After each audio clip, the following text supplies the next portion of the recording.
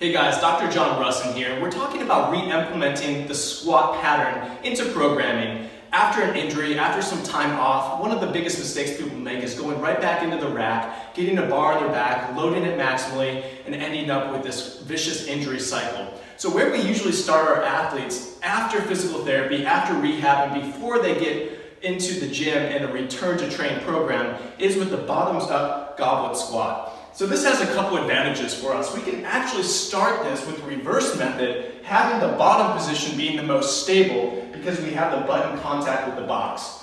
We can position the feet ideally based off of the person's body type, their hip structure, and the way that they can tension their hips and their core. So Lindsay's going to get stacked here. She's going to have perfect orientation of the ankles, the knees, and the hips together. And you can notice that she's in the spinally neutral position.